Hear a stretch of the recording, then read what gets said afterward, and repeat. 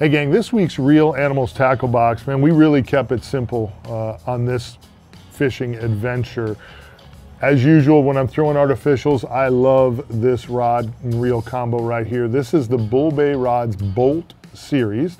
This is the 8 to 17 pound. It's a medium heavy, so it's got some backbone, but it's got a fast action tip.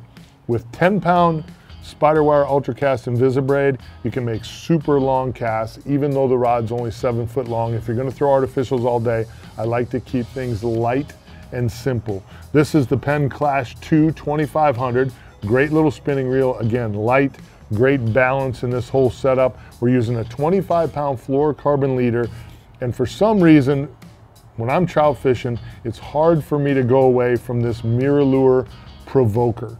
I don't know what it is exactly about this bait that trout just can't resist, but it doesn't matter whether you're fishing super skinny and working it weedless, or you're fishing in a couple feet of water like we were today, trout just pound this particular bait. This is the color that worked really good today. This is Watermelon Red Glitter.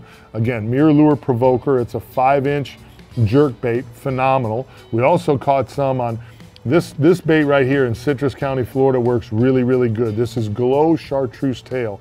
I've caught big snook up there on this bait as well, some redfish.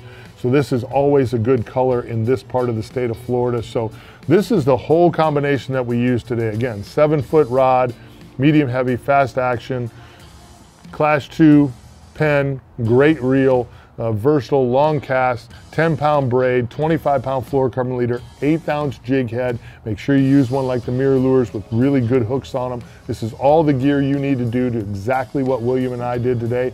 Get on out there and catch us some fish.